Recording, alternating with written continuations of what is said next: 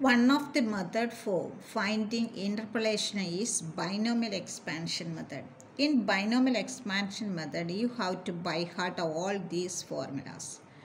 I am going to explain how to remember this formula easily. Y minus 1 the whole square. We all know the formula a minus b the whole square. Therefore, 1 minus 1 the whole square is a y squared minus 2y plus 1. I am writing only the coefficient again. Y squared the coefficient is 1. Here the coefficient is 2.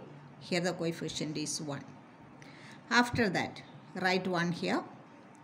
1 plus 2, 3. 2 plus 1, 3. Again write 1. After that write 1. 1 plus 3, 4.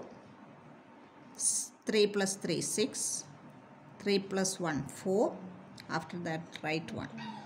Next one, 1 you write here. Adding these two, you will get 5. 10. 10. 5. Last you write 1. After that, first term is positive, second one is negative, positive.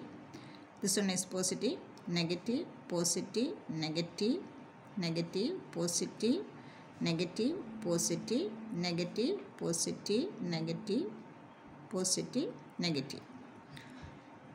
Now, y minus 1 the whole square. y2, y1, y minus 1 the whole cube, y3,